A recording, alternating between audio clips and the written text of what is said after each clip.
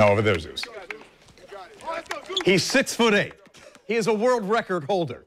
He is Zeus McClurkin with, not the Philadelphia 76ers. The Harlem Globetrotters, world famous. What, you hold two, well, you hold a bunch of records. You just recently set one back in November, right? Yes, I'm a two-time world record holder. I have the most bounce three-pointers in 1 minute, and I have the most slam dunks in 1 minute, which was 15. That's awesome. And kids, if you're watching out there, first of all, we're going to tell you have to go see Zeus and the crew coming up on the 21st. But this man, 7th grade, 8th grade, 9th grade, they said, we're cutting you from the team. You're not going to make it.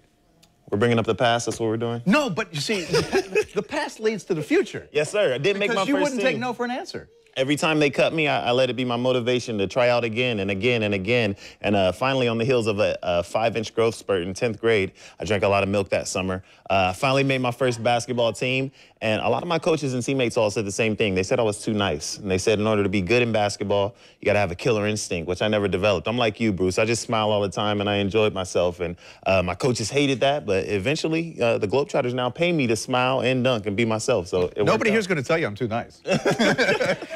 No, that ain't going to happen. So wait a minute. You know, this man, he's played a number of sports, but I'm going to ask him about his true Olympic dream, because it doesn't involve basketball. No, I wish I was a volleyball player.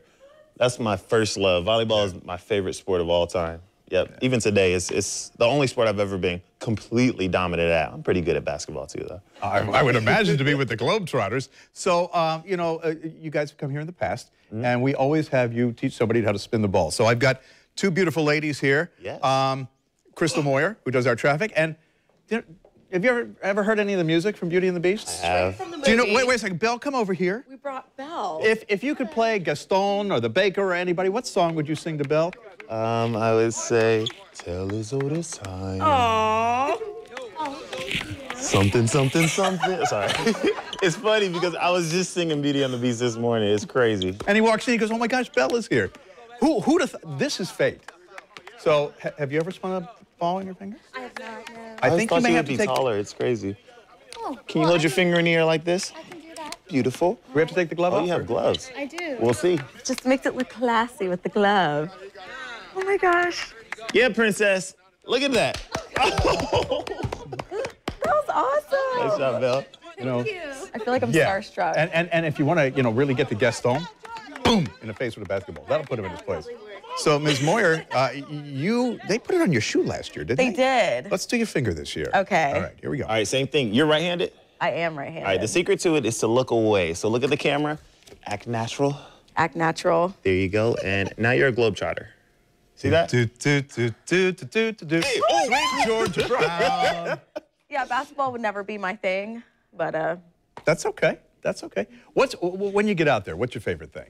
My favorite thing is seeing the kids' faces, not just the kids, but the adults. I know. You'll see somebody 20 years old, somebody in their 70s, and everybody has the biggest smile on their face, enjoying themselves. And everywhere that I go, when somebody sees the red, white, and blue, it takes them back to that happier time when they went to a game with their parents or with their grandparents. And they give me some cool story about, you know, when they saw a Metal Arc Lemon, or if they know somebody related to, Abe Saperstein or something like that. Yes, sir. Yeah, that's the coolest part about being a Globetrotter. Curly Neal was my neighbor down in Orlando. Oh, wow. Talk about a guy who's happy all the time. Man, he's always smiling. He's actually one of the first people who told me I could be a Harlem Globetrotter. When I first met him, he said I was going to have a future in this organization. That's how do you guys come up with all the tricks that you guys do?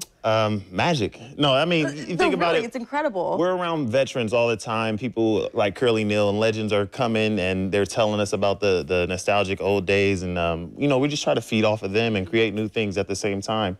It's just a lot of fun. And since he can't play volleyball right now with the Olympic team, he may get a starring role in Beauty and the Beast because Bella's here, and it's not what you know, it's who you know. So, Zeus the Thespian. See the Harlem Globetrotters Tuesday at 7 o'clock at the Veterans Memorial Arena. Tickets anywhere from $18 to $123. The $123 seat gets you right up there on the court, and Zeus will slam dunk you. Buy them on Ticketmaster.com. Made it easy. You'll find it on our news sites, newsforjacks.com. Look on the morning show page.